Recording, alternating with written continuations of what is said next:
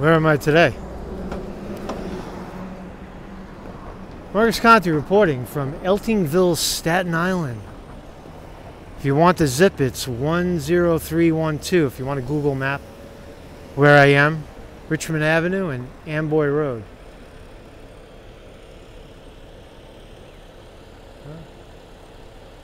Richmond Avenue, Amboy Road, 10312.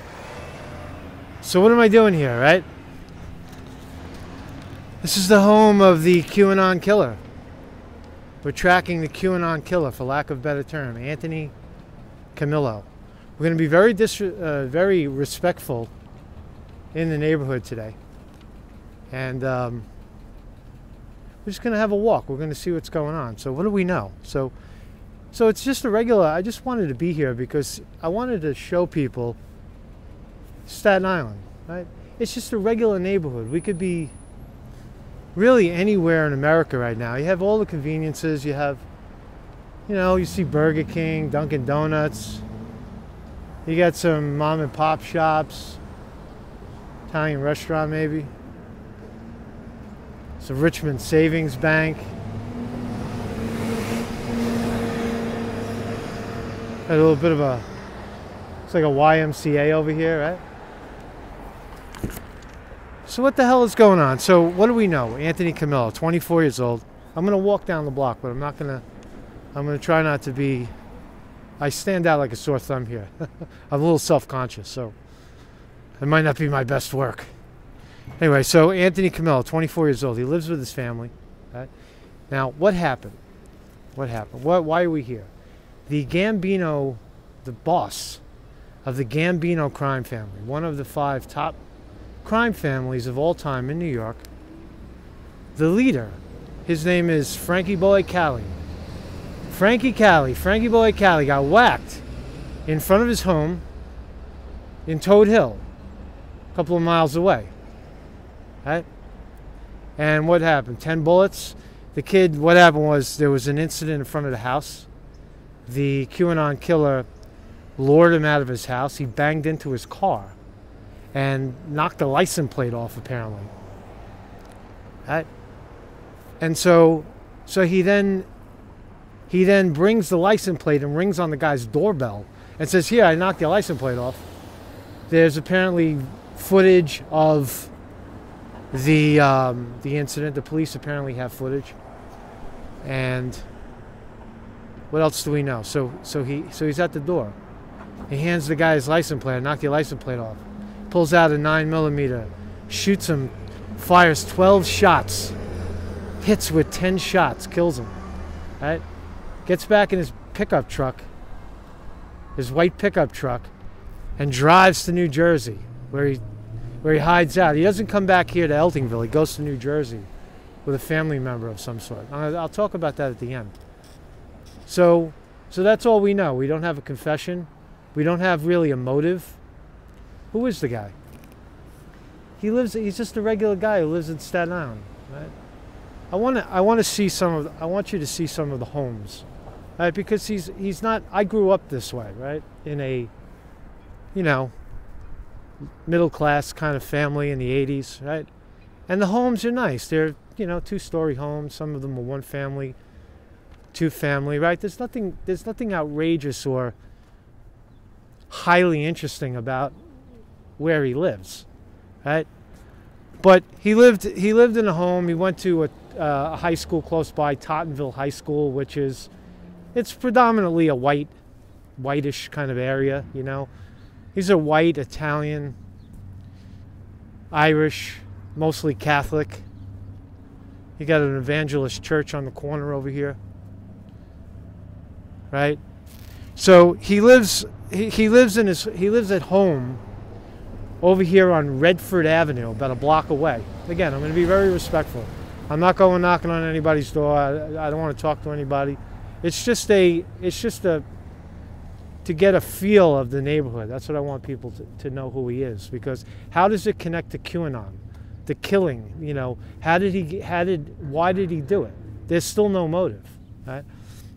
So his father's a construction worker. His older brother is a construction worker. His older brother also has a history of a criminal felony hanging over his head for assaulting a woman. Still open case, so we'll give him the benefit of the doubt. The sister is a St. John's University student. The mother is what we would call bridge and tunnel people, right? Meaning that she lives in Staten Island, but she takes a bridge and a tunnel to get to Manhattan every day to work. And she has for 28 years. She works for Bloomberg. This is according to the New York Times reporting. Right? Most of the details, right?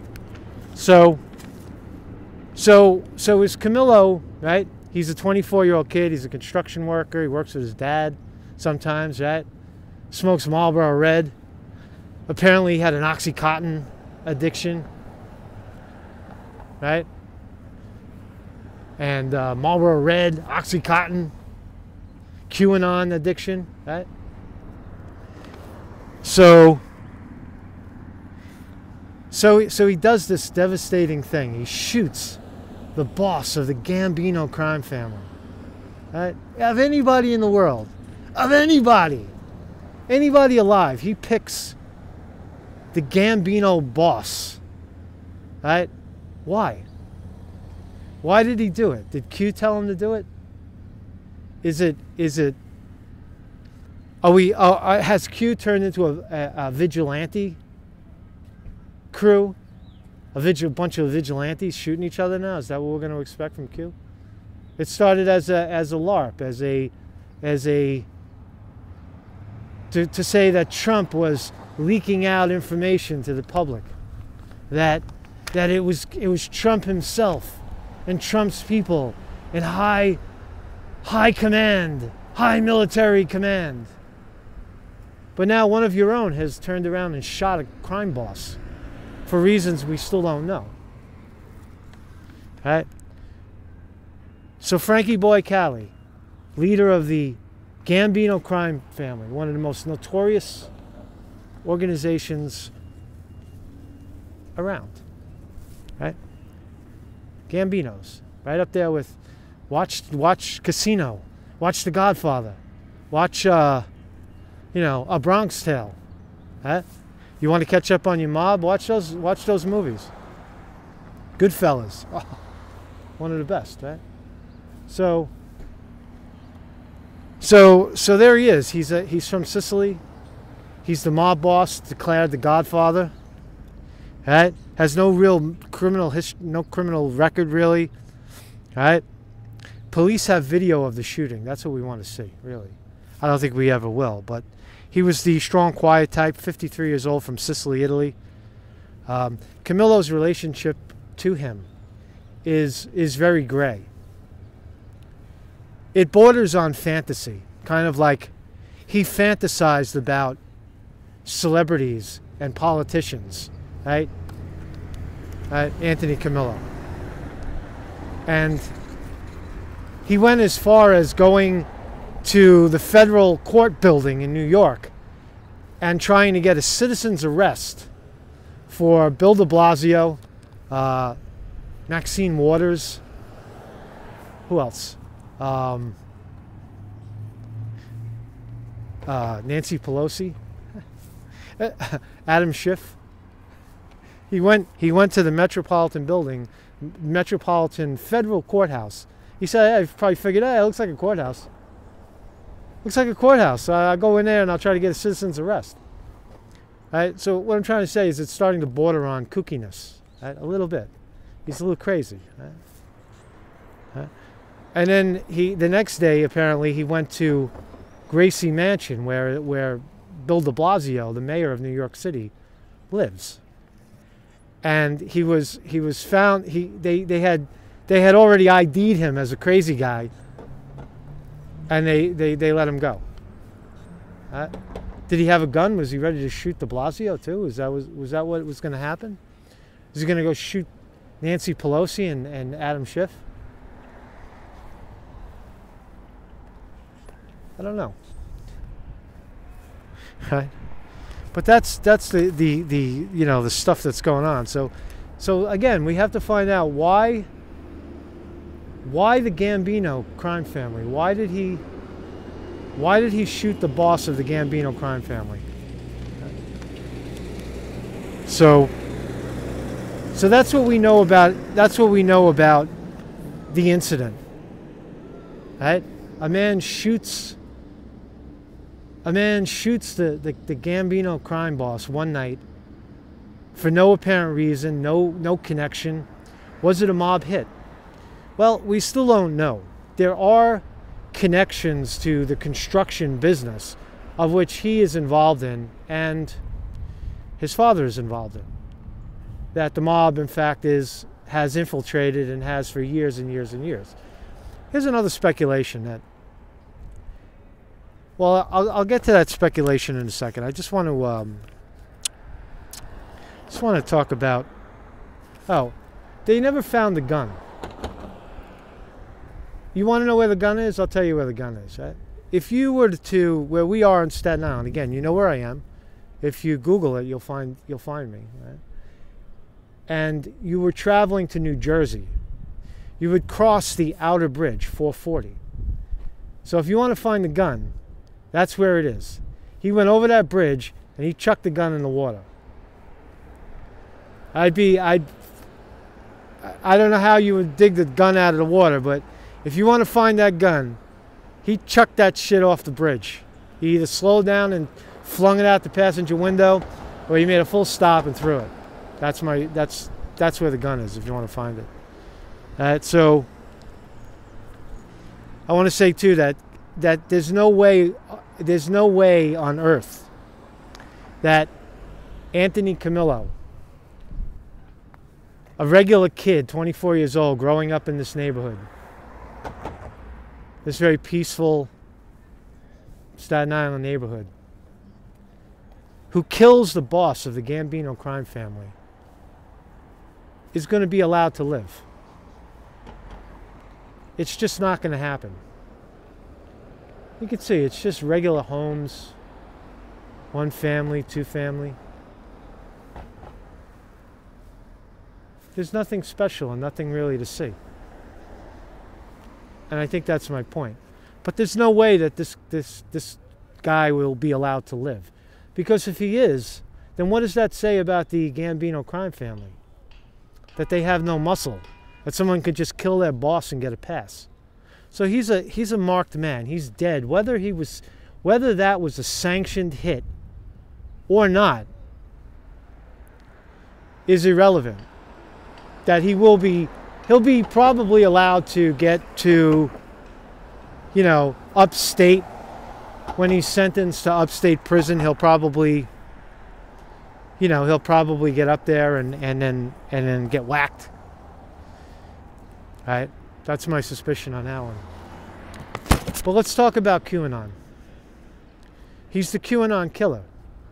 He showed up in court and he flashed his palm that said QAnon. It said mega forever. It said patriots in charge. Right? He has no link to organized crime.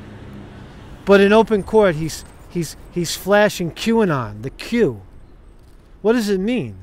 Why did he do it? He told the press, don't believe in fairy tales. Is he jealous of Sicilians? There's a phenomenon in the mob right now where, because of Trump, no immigration, right? This is speculation. No immigrants. Sicilians are infiltrating the mob here. Right? The Gambino crime family was an American mob. And now the Sicilians, the Italians, are coming and taking it over because they're more ruthless and more willing to, do whatever. Right? So, that is one speculation, that he saw in a twisted way that he was helping Trump fight immigration by killing the mob boss who was hiring Italians. It's a little wacky, but we have to look at the mentality of the person. The person is delusional. He's trying to make citizens arrest on high-profile Democrats. He's not just thinking about it, but he's actually acting on it by going to Gracie Mansion and having police escort him off the property. He's got an OxyContin habit. He's a chain Marlboro smoker. Right? What other pills is he taking? He's probably high on that super skunk pot, right? Hallucinating, jonesing on OxyContin. deep in the electronic rabbit hole of QAnon, following Q, the next drop, watching all the conspirators and whipping up this fantasy in his mind. Because we don't trust the press anymore. That's the blaring fact, is that we don't trust our media anymore. So how many people are down the rabbit hole trying to figure out what is true and what is not? Right? Q is Trump. Q is high military intelligence. Q is God. It's ridiculous. Now I know people are going to say, "Oh no, Conte, you got it wrong. He's just one wacko." Well, is he a wacko? Or is he acting in such a way where, because the QAnon, whoever this fuck is putting out this information in an ambiguous way, and you got every kook, every YouTube kook jumping on it for clicks, right? And now you see what happens when you perpetrate a fraud like this, right? Because that's what it is. It's a fraud. It's total bullshit. At one point it may have been, you could have interpreted it as educational, but now you have to interpret it as something rather dangerous and something insidious, that could resurface again. Another example, another guy coming out of nowhere gunning down somebody because he wants to be famous, or he's acting on the voices in his head. Like, I don't know, who comes to mind? Mark David Chapman, who shot John Lennon and sat on the curb and read Catcher in the Rye and waited for the police to come. How about David Berkowitz, who said the dog told him to shoot all those people with his Magnum? Right? Is it unusual that one lone kook, a lone wolf, will act and kill, and then you couple that with a fantasy story like Q, who's going to save the world and rid the world of all the pedophiles running the high government and locking up Hillary, and they got Obama in Gitmo, and Soros is in handcuffs in Gitmo, and all this craziness, right? And you get one naive young man who's just like, fuck it, I'm gonna do this, right? I'm gonna do this for my country. He thinks he did good. And why the Gambino crime family? Why end your life in that way? You might as well just drink yourself to death, or Oxycontin yourself to death, right? He chose to shoot the Gambino crime boss. There's something not to it, but what is ultimately clear is that the rabbit hole of Q is now crossed over. We have a QAnon killer. His name is Anthony Comello. Right? This is, if this isn't the hottest story in QAnon land, well then I don't know what is, because one of your guys is not sitting there following the plan or waiting for shit to happen. This kid just executed one of the most infamous crime hits in decades, right? The last Godfather that was whacked like that was John Gotti, right? And John Gotti whacked Paul Castellano, right? Now, for one mobster to whack another mobster, that's not unusual, right? And that's not frowned upon. When one gangster whacks another gangster, that's a power grab. And if the gangster kills one gangster kills the other gangster, the gangster that's still alive becomes the boss. It's almost like a duel. But when some outside force comes in and hits the guy for no reason, no apparent reason, that he may have fantasized about his daughter, right? Or something like that, some bullshit story. I don't believe that, right? So we'll keep following this. Today in New Jersey, the QAnon killer is still in New Jersey. and he's apparently going to be extradited today to Staten Island. Now, there is no jail in Staten Island, and there's no holding pen in Staten Island. He'll be in Brooklyn House of Detention, or he'll be in Manhattan Correctional Facility in the same place that they're holding Caesar Sayoc, or he'll be in Brooklyn House of Detention, or, I'm sorry, Rikers Island. He'll be in one of those three holding facilities while he waits trial. Today he'll be charged with murder. Now, I could go down to the courthouse and see the back of his head getting out of the van, but I think the story is here, in the neighborhood that he grew up in, on the corner where he walked and bought his cigarettes. The loner, the lone wolf with no friends and no girlfriend, living in his mother's house, caught in the rabbit hole of Q, looking for answers because he didn't trust the government anymore. He didn't trust the media. He lost his trust. He lost his trust in America. Right? And now you have the Robert Mueller. Russia. One side's Russia. The other side is QAnon. Right? What do we believe anymore? It's all about money. It's all about watch my show because I need your clicks. Right? There's no truth to it. The bottom line becomes about money. So we'll continue. We'll continue to follow this case. QAnon killer. They got him, but how many more are there? Are there others? Are there others? My name is Marcus Conte reporting. Kindly become a Patreon of this channel and support this work. This is the truth. Marcus Conte reporting.